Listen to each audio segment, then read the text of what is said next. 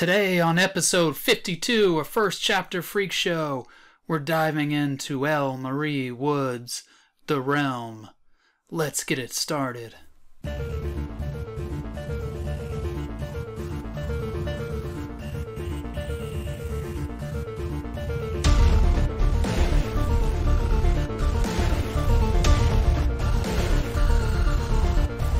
Hey everybody, thanks for joining me on episode 52. I'm your host of First Chapter Freakshow, indie horror author Carver Pike, and I'm excited to be back with episode 52. We're on a roll. We've passed 50. We're not nearly close to 100, but we're making our way there, and I've got enough authors, I think, to make it to 100, so we're going to make it there, man. And as I keep adding authors, because I've had authors reach out to me, we are well on our way, and I'm excited about it. People seem to be enjoying the show. We're picking up a few new viewers, it seems like, every episode, so we're slowly and steadily growing. Seems like people are liking what they're seeing, and that's exciting to me. So as long as I can entertain somebody a little bit, I'm excited about it. I'm having a good time with you guys. And I love sharing the books. It's fun to read. I might fuck up and fumble over my words a little bit from time to time, but hey, that's all part of the fun, right? You guys get to watch me have a little bit of egg on my face and screw up from time to time.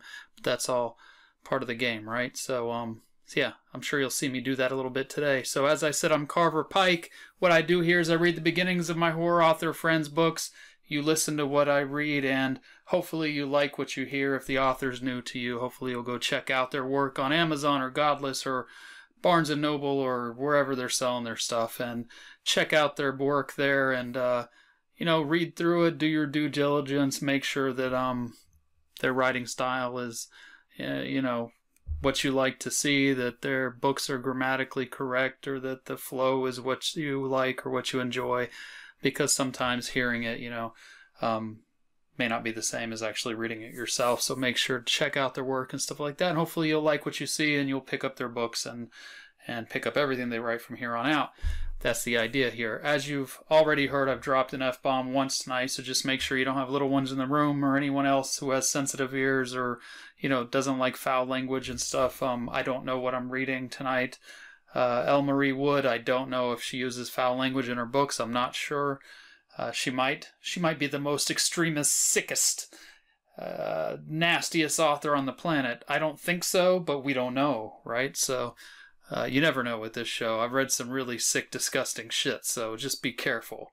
So we'll find out, though. But I don't think that Lisa's work is that foul and disgusting. Definitely probably not as bad as the Aaron Beauregards and Daniel Volpes and the Simon McCartys and stuff, and some of my work and some of the stuff that's out there. So, but anyways, we're going to get to her work a little bit and we'll find out, right? So what's going on? Faces of Beth is doing really well. Thanks to you guys. You've been so amazing, man. So I've got some copies here. The books have been coming in and I've been getting them ready to ship out. You can see I've got the paperback here. Faces of Beth. I'm going to read you the blurb, even though I've been told somebody said that this was a shitty blurb, but I have to agree. I'm not the greatest at writing blurbs. I need help with that. I need to start paying somebody to just rewrite all my blurbs, because I'm not the greatest with blurbs, man. And especially with this book, because I didn't want to give much away, and it was really hard. But the blurb is, when Andrew meets Beth at the Miles Bend State Mental Hospital, he knows she has issues. She checked herself into the place because of her problems, but he can't help falling in love with her anyway. He's willing to put up with her constant mood swings and all the baggage she brings into the relationship. He'll help raise her kids, give her siblings a place to stay, and even look after her creepy grandfather. After all, he has the space in the huge house left to him by his parents. Marriage has its hardships, Andrew knows that, but there seems to be something else wrong with Beth. A dark entity grows inside her, and he can't help wondering if she might be possessed. Andrew can look past all the other drama in their new life, but the thing inside her that seems to want him dead, that's kind of a deal breaker. So, yeah, I've been told that the blurb needs work. But it's on the book. It's already gone out that way. It's on the ebook. I like the blurb, but I guess from what I've been told, the book is so much better than the blurb. So hopefully you'll listen to that and check the book out. So it is kind of a possession story. I can't say much without ruining it. And it's one of those things that it's crazy to me that when you watch movie trailers, they give so much shit away. They tell you everything that's in the movie, and then you still go see the movie and you enjoy it. And I guess I could go that route, but it terrifies me to give everything away to my book just to sell the book. But it's kind of a catch-22 because I know that I'm suffering not selling the book by not giving everything away to sell the book. Does that make sense? You know what I mean? Like, movie trailers give everything away, and people still line up to buy the tickets and buy the DVDs and stream them. And do people buy DVDs anymore? I buy DVDs. I like having DVDs. But, you know what I mean? People still buy the movies or rent them, whatever. Watch them, stream them. And trailers give away pretty much everything. So, at what point do you just give away your storylines? At what point do you sacrifice your stories or your twists and shit like that to sell the book? To sell the story? I don't know. It's a good question. I wish I could master the art of writing the perfect blurb. And I know there are people out there, like there's one company or one woman on Facebook. I don't know if it's just one person or if it's like her, or she has several people working for her, but I think her name's the Blurb Fairy, something like that. So I know there's people who do this kind of stuff, write blurbs for people. I don't know if it actually works or if it's worth it, but I know people are out there doing that as a business. It may be worth it for me to just pay somebody to write the blurbs. I definitely need to work with that. But anyways, the point of what I'm saying right now is to tell people thank you. I started out saying thank you to everybody. If you're on Instagram or TikTok or Facebook or Twitter, if you're anywhere and you're sharing my stuff, if you have the paperback and you're showing pictures of it, if you are showing the cover of it on your ebook, Faces of Beth, if any of my work really, but right now it's Faces of Beth, of course, that I'm talking about and pushing. If you are, by word of mouth, talking to people and just telling people how much you like the book, or you're posting in Books of Horror or posting in any of the Facebook groups and on your wall and stuff like that, you have no idea how much that means to me and how much it means to every other author that you're doing that for. That's the stuff that really helps us and sells books. We can go out there and post it ourselves until we're blue in the face, and it doesn't mean as much as 5 other people posting it. And it's not the same as like if I were to build a street team. Back in the day, I used to do that kind of stuff, especially in the romance world. You know, I would have a street team of like 20 people who every time a book came out, you know, they would help me out and they would go do that kind of stuff. And it's not the same when people are doing it because they, you know, they don't have to. I mean, they're doing it because they want to. You know, they're you know, readers of yours, fans of yours, and they want to help you out and stuff like that. But when it becomes more like a business strategy and stuff like that, it doesn't work the same as when people are doing it because they love your work and they really want to help you. So I appreciate all of you guys that are doing that kind of stuff. It really, from the bottom of my heart, it means so much, and it really is helpful. Every share, everything that you do. So please keep doing that kind of stuff. It really helps. You know, talk to your local stores and tell them you want Faces of Beth in the store. That would be awesome. You know, post and whatever you're on, TikTok, Instagram, that kind of stuff. You know, it takes 2 seconds. If you don't know what you want to post for the day, hold my book up and stuff. That stuff just helps a lot, and it's really awesome. And, you know, it could mean one sale for me, but that could, you know, could show 5 people who'd never heard of me or had never seen my book, could present that book to them. You know what I mean? So it all means so much. So thank you so much for everything that you do. Speaking of influencers, I did last week, showed you my friend Jason, who did the review of Grad Night. So this time I'm actually going to be showing you Marianne.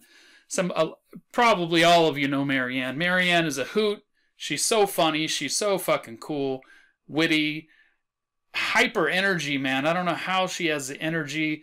Like, I bought Joe Rogan's Alpha Brain to see if it would work because I take so many medications for all my back issues and neck and leg issues and all this stuff that I always feel like I'm in a brain fog. I have such a hard time concentrating most of the time. And I don't know that Alpha Brain shit works. Whatever Marianne's on, I need that because I need Marianne Brain. Instead of Alpha Brain, I need Marianne Brain.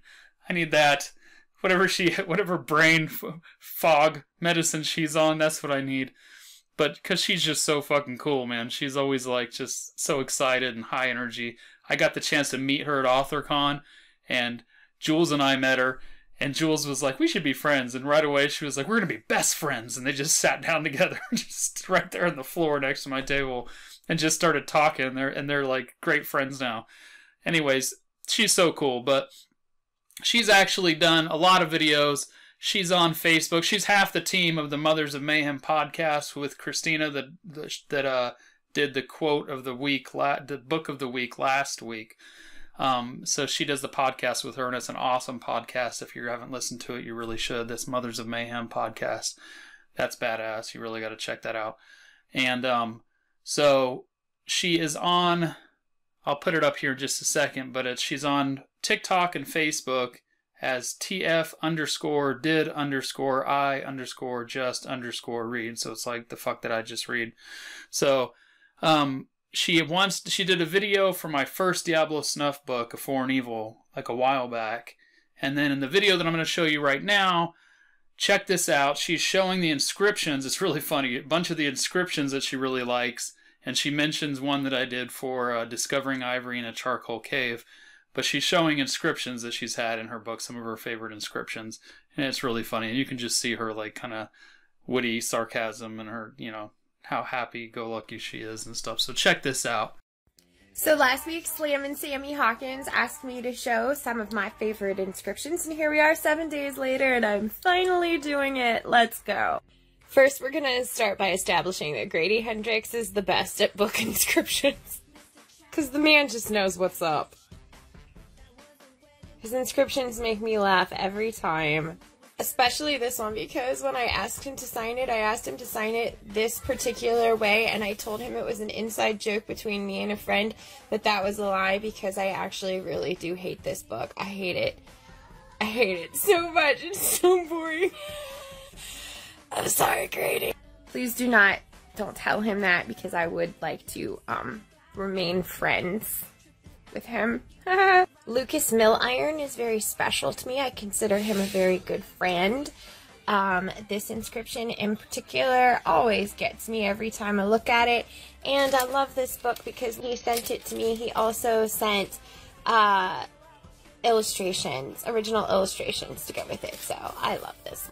Dear Laura by Gemma Moore is one of my all-time favorite books.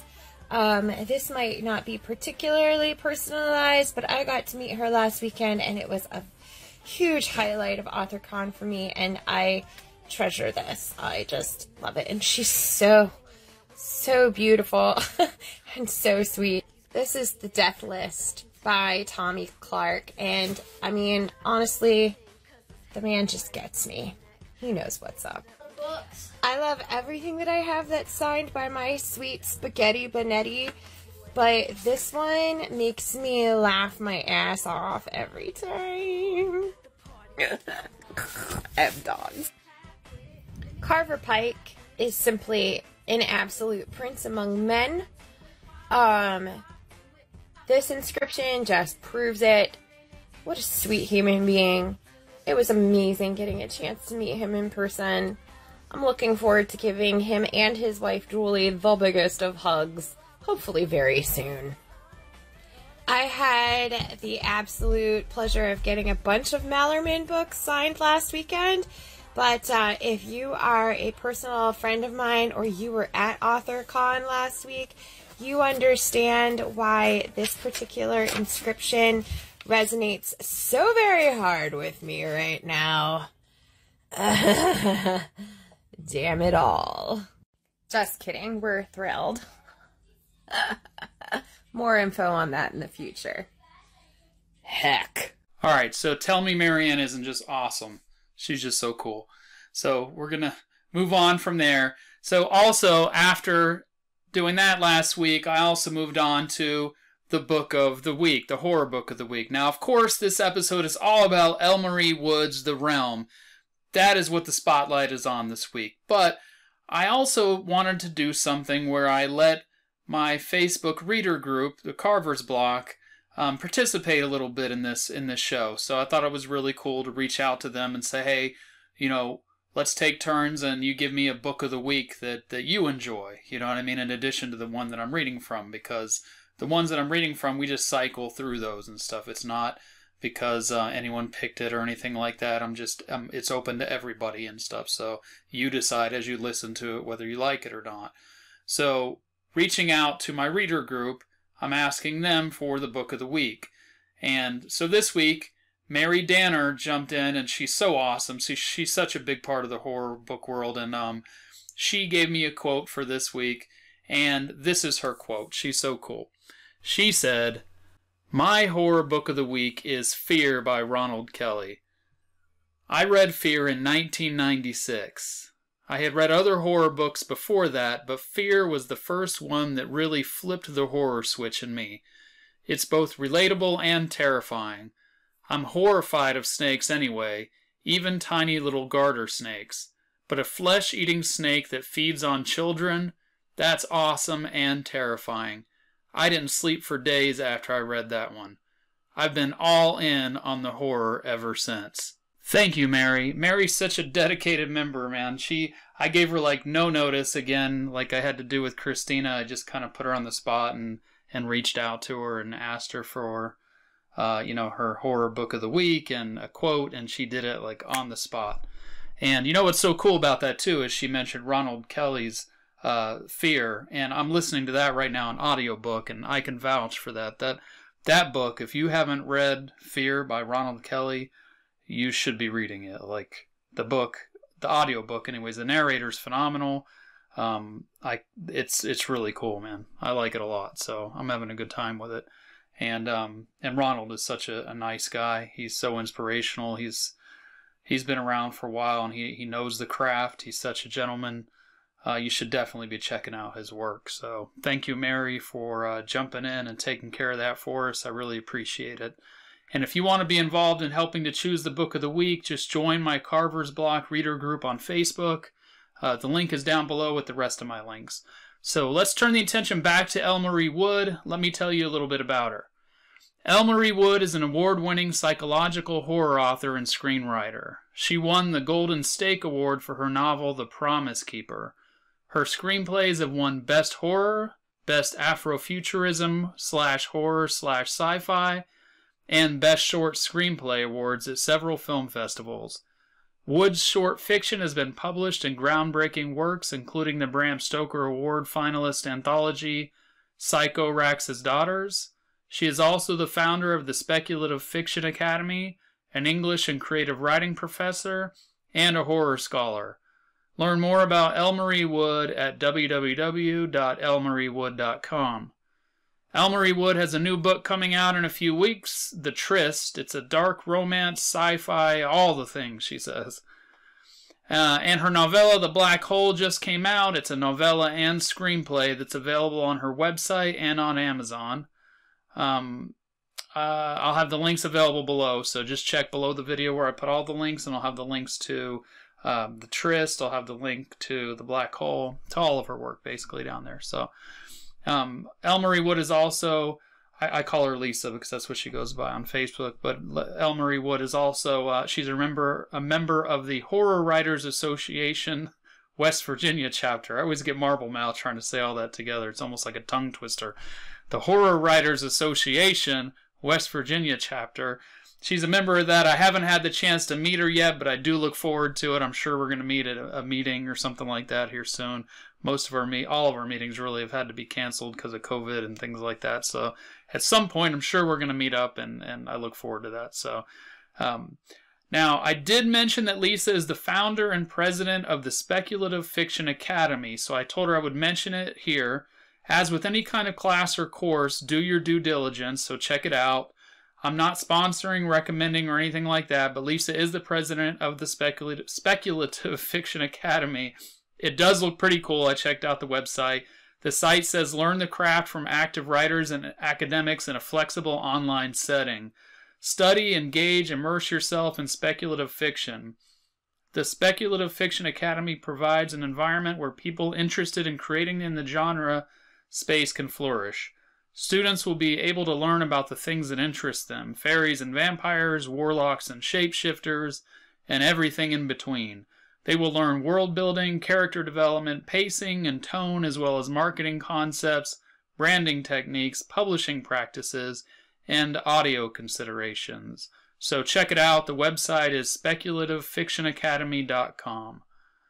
All right, now let me read you the blurb for The Realm. You thought you were dead. Waking up and looking all around you, you realize all you learned about the afterlife was a fantasy. You don't know where you are, but you do know it's not a pleasant or suitable place. You need to run, hard and fast. Eventually you meet others doomed to live in this terrifying realm with you. Here are gathered the newly dead from all over the universe.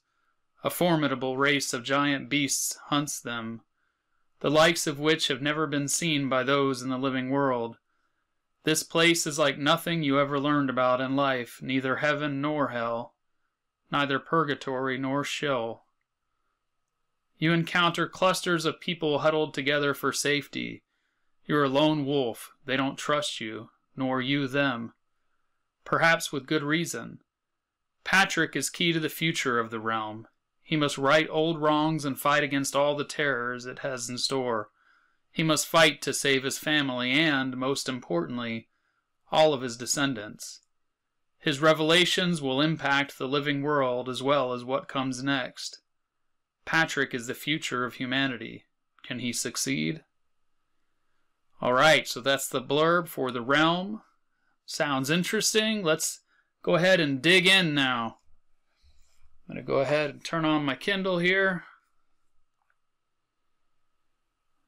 Let's see.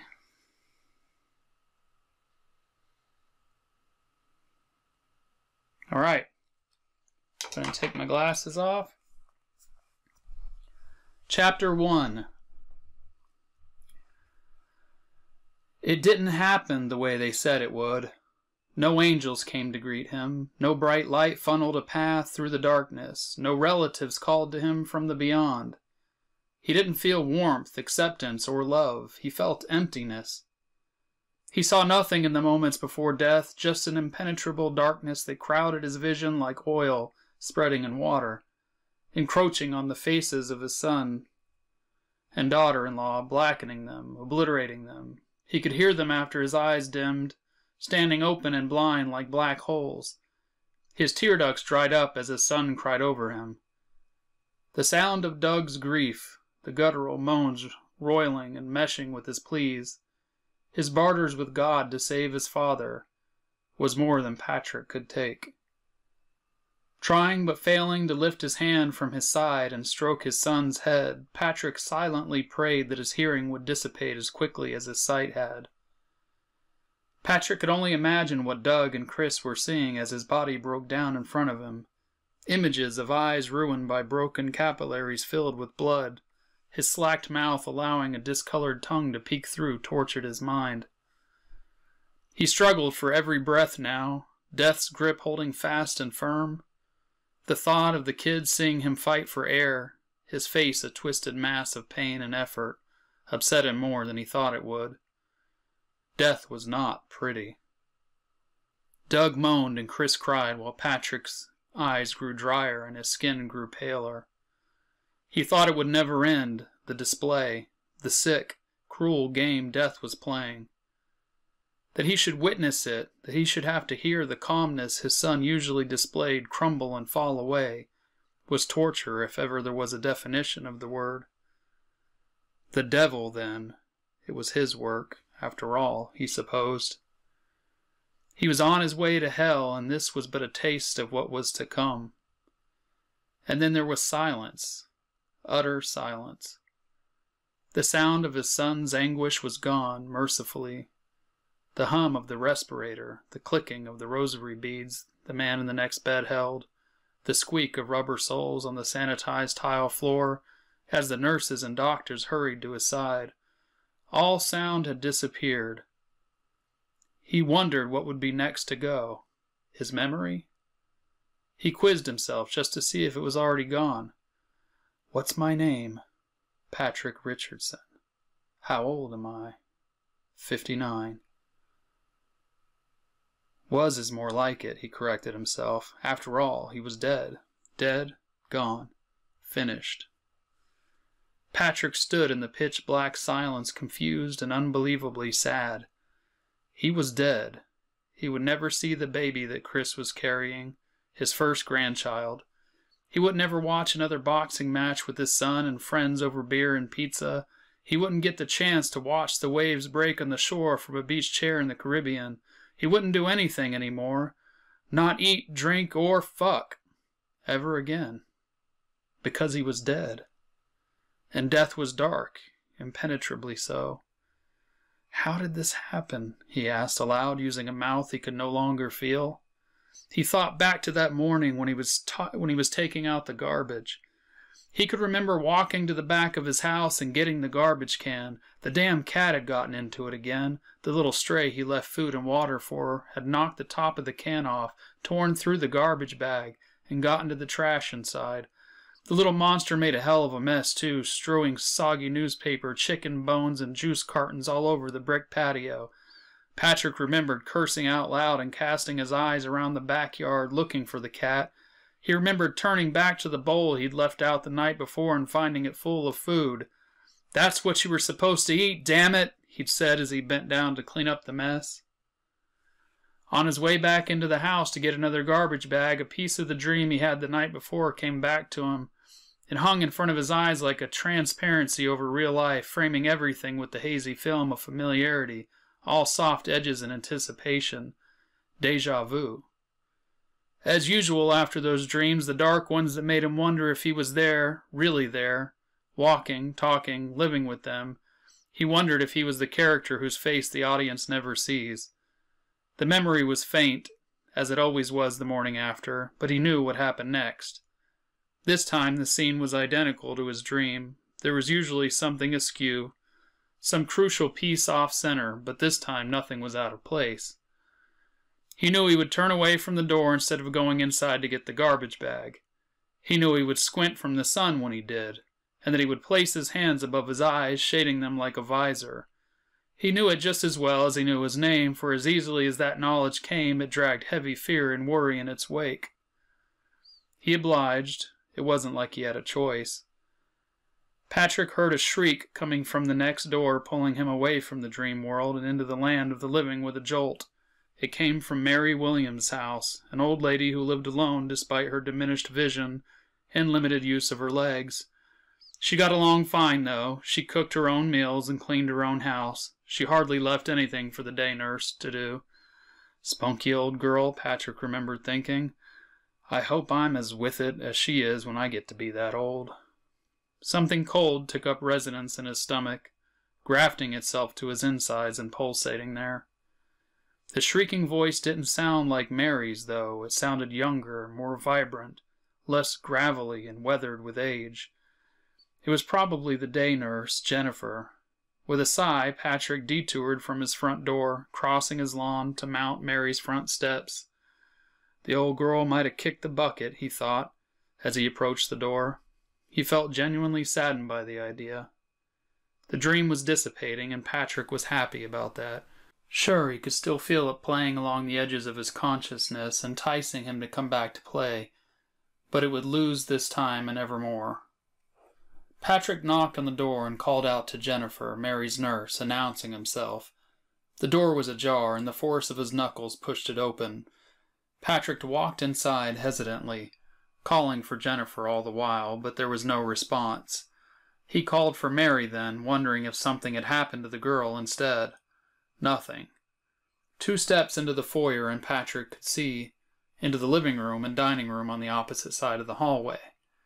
There was no one in sight. Patrick remembered thinking he should leave, thinking that he had been hearing things. But why didn't they answer? And why was the front door open? That Jennifer's car was in the driveway didn't register in his mind when it happened, but Patrick could remember it as clear as day as he recounted it. If he could do it all over again, he would do the same thing. He was sure of it. What happened was just meant to be.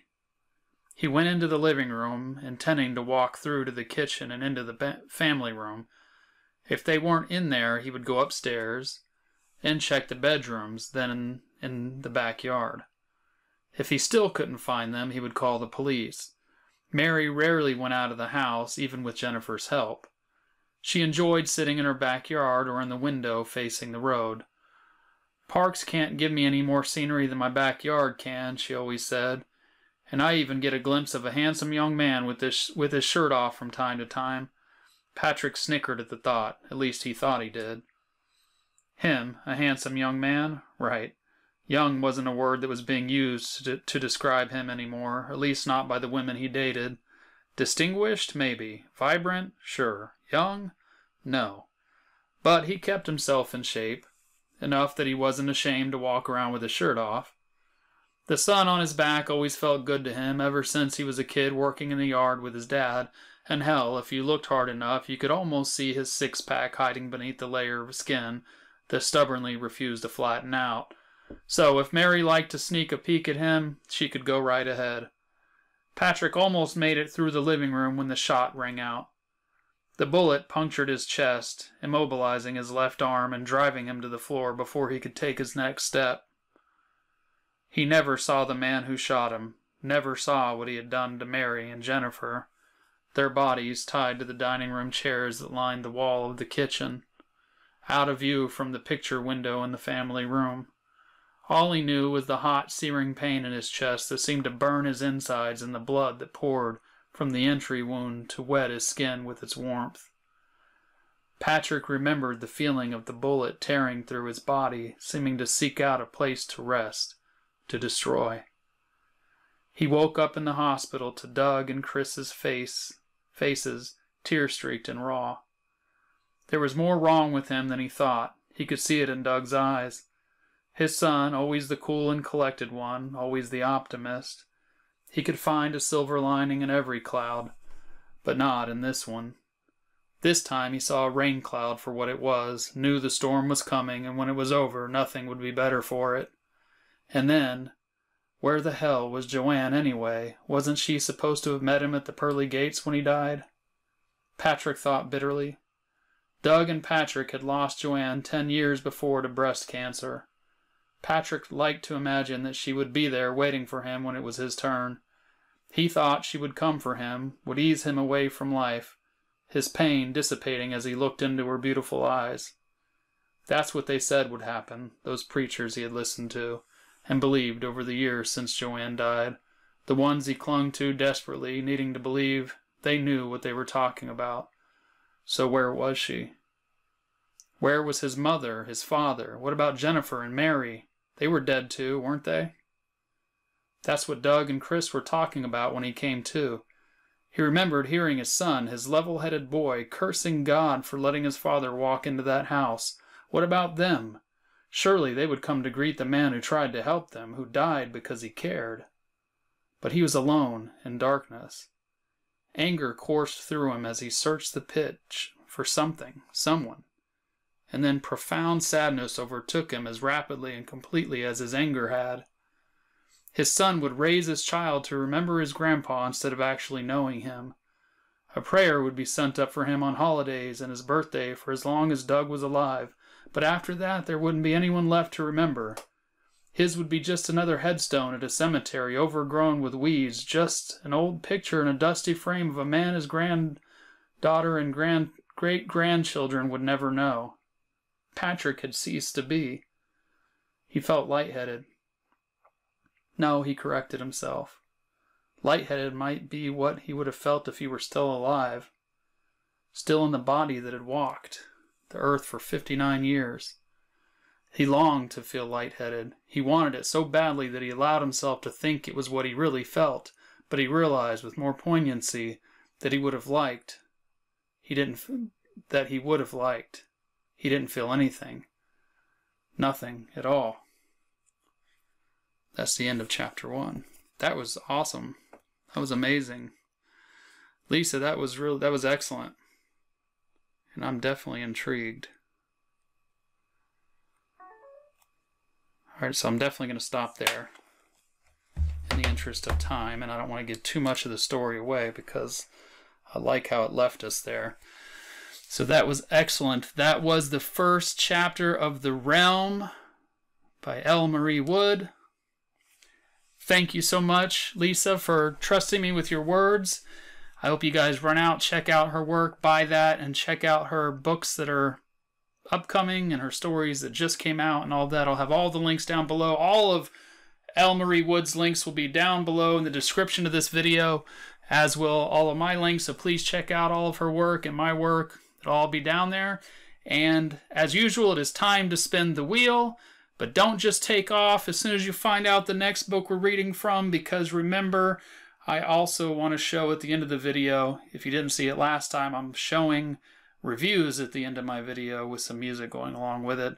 So I've been showing some reviews that have popped up for Faces of Beth. Please read those because somebody took their time to write those reviews and I appreciate them so much. Those reviews mean a lot to me, so please check them out. In the meantime, I'm going to go ahead and spin this wheel, let you know who we'll be reading from in the next episode.